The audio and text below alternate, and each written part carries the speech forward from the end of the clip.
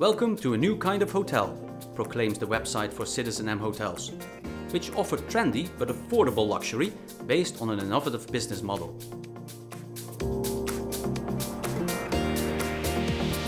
citizenM hotel is different. You already notice it when you come into the hotel. There is no check-in desk and a long queue because there are check-in machines. You can check in yourself, you can carry your own luggage. Because the downstairs space is so attractive, with designer furniture and lots of art on display and so on, they can afford to have very small bedrooms.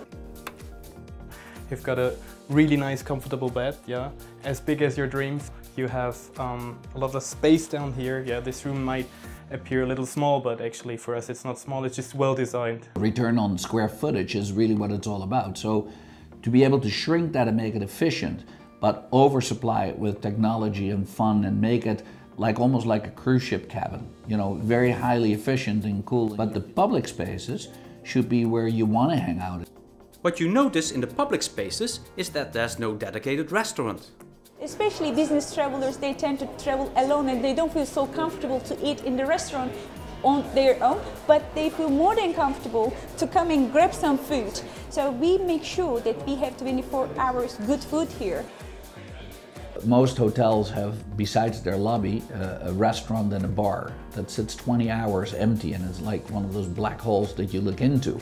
And with us, it's all incorporated, it's all one, it's all your living environment, very much like home. citizenM hotel rooms are only sold online and to individuals. The system operates a lot like low-cost airlines, based on supply and demand. This means that citizenM hotels has a very high fill rate of their rooms. 95–98% is nothing unusual for such a hotel. And this success is based on consciously aiming at one market segment only, the mobile citizens of this world.